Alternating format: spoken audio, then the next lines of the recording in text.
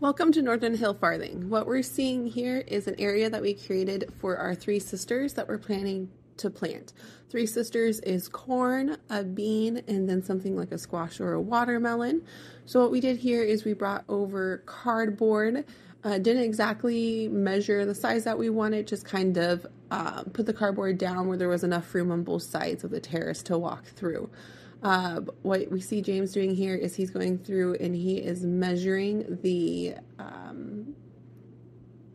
corn, like where the corn is supposed to go, and he's going through and planting all those. We got the corn from our library. They have like a seed exchange, and we are using that to plant. So there's three different types of corn. Hopefully they will cross-pollinate and it will work okay. We haven't really grown corn before, so we're just kind of gonna see. So we have the cardboard, then I watered it down. It helps just to break down a little bit faster, and then added the dirt, and then added the mulch. So all of the corn is now planted. James did all the planting while I went around and I watered everything else. About the first row, he was trying to cut the cardboard, and after that, we both decided that that was going to take way too long and way too big of an investment in getting the corn planted. So he did on the first row. The rest of it we just planted the inch or so down and tried spacing it accurately per what the instructions had said on the back of the corn packets. There's three different types of corns that we planted here.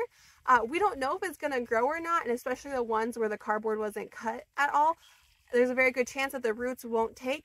But the great thing about this is that at least it is prepared this year, and even if it doesn't grow this year because the cardboard hasn't broken down at all since we just put the cardboard down, the cool thing is it's still an investment. This is an investment into the future. So come next gardening season, that cardboard will be broken down. We can go ahead and bring in more dirt and remulch it and replant it and try and see if the three sisters will grow.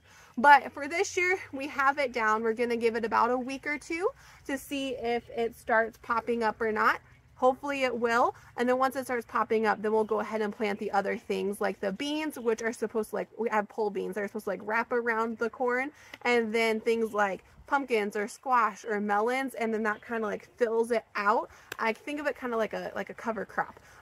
So the corn becomes the pole for the pole beans to grow up, and then the other is the cover crop. We're gonna see if it works or not. Now we're just going to spend the evening planting the rest of the garden.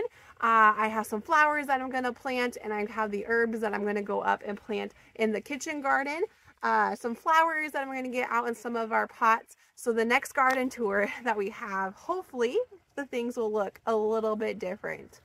But thank you so much for joining us. Have a blessed day.